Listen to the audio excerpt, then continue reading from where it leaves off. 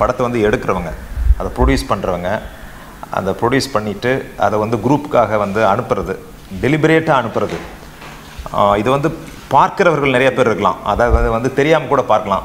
அதனால் பார்ப்பவர்கள் எல்லோரும் மீது நடவடிக்கை எடுக்க முடியாது.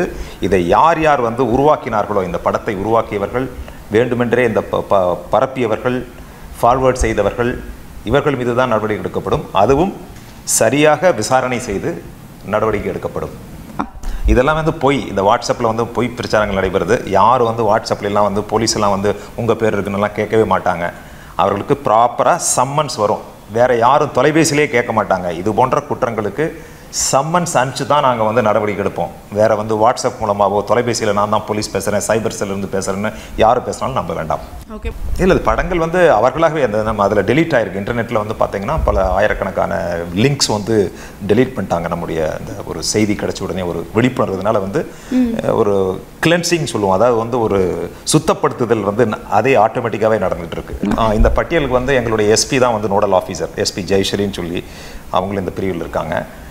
இவங்க நம்ம கலெக்ட் பண்ணி இந்த பர்டிகுலர்ஸ் வந்து சம்பந்தப்பட்ட ஐஜிக்கள், எஸ்பிக்கள், கமிஷனர்களுக்கு வந்து அனுப்பப்படும். ஆமாம், ஒன்ஸ் வழக்கு விசாரணை வந்துச்சு, அதுக்கு வந்து ஆதாரங்கள் இருந்தது அப்படின்னு சொன்னால் நிச்சயமாக அவர்களுக்கு நீதிமன்றத்தின் மூலமாக தண்டனை வாங்கி தரப்படும். மேலும் பல செய்திகளை துரிதமாக அறிந்து கொள்ள www.quicklinenews.in என்ற இணையதளத்தில் தவறாமல் இணைந்திருங்கள்.